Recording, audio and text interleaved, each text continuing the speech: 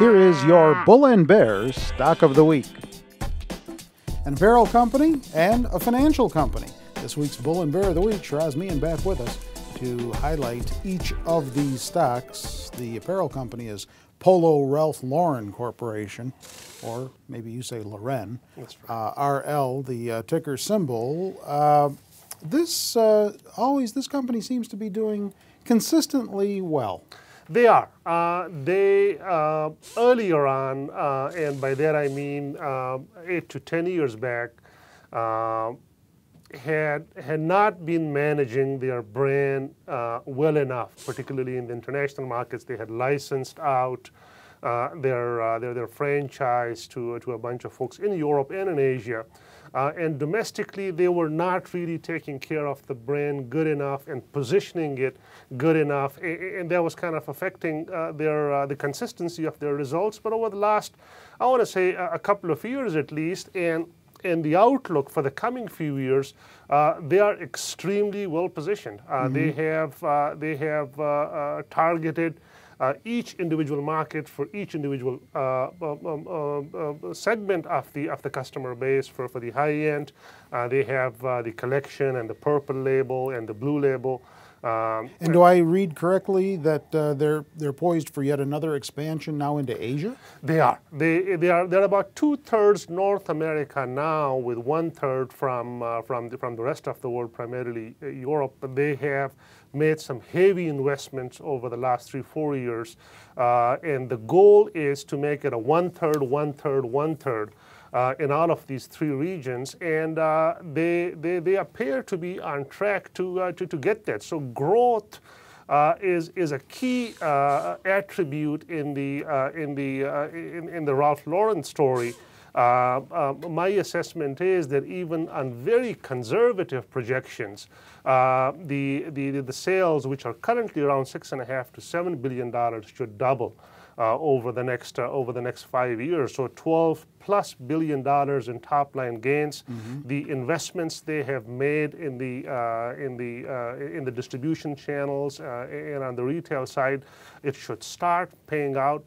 And they should have very strong margins, and that will drop down to the bottom line. So 20+% earnings growth over the next 4 or 5 years is not an aggressive number for this consumer-centric company. And you don't find that many companies in the consumer space with that type of outlook, and that's primarily the reason why we have them as the buy. Very interesting. That financial company that I alluded to is Morgan Stanley, MS, the ticker symbol. No secret here that the financials have come under a lot of pressure lately. They have. Morgan Stanley in particular, the financial services in general, should probably get a decent lift from the European deal announced last night. But that was not the reason why we had them as the bear of the day in the first place. Morgan Stanley has a storied investment banking franchise that goes back decades, and what they did was, over the last few years, they lost track of that and made a number of quite bad strategic and tactical decisions. They jumped into the bubble rally during the downturn right at the wrong time by bulking up on those exposures. And they made some very painful stumbles during that time. Not to plug somebody's book, but Michael Lewis, the Big Short, he goes into some depth in explaining how embarrassing some of the trading losses at Morgan Stanley were. So they increased their exposures to areas of the market that was not their core competence, particularly on the proprietary trading front, which made them lose sight of their bread and butter business, which was their mainstay all along, which is client-centric advisory services. They're getting out of that. They have articulated a vision for going back to their roots. But this is a tough time to really reposition the brand and the firm again to those roots with the global economy slowing and an overall tough regulatory environment both here as well as in Europe. Even we don't go into a recession even when the European issues are resolved. It's not an easy environment for investment bankers to make money in, as we are used to them making.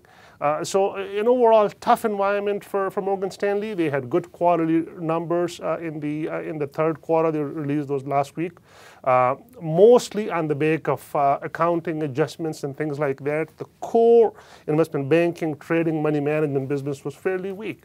So that trend should continue in the foreseeable future. All right, and yesterday that Shiraz was referring to was October the 26th. Don't forget our bull and bear of the day stocks on Zacks.com. Now, if you're not viewing this video from our website, Zacks.com, get on over there, and right on the homepage, we put one new bull, one new bear stock of the day for you each business day.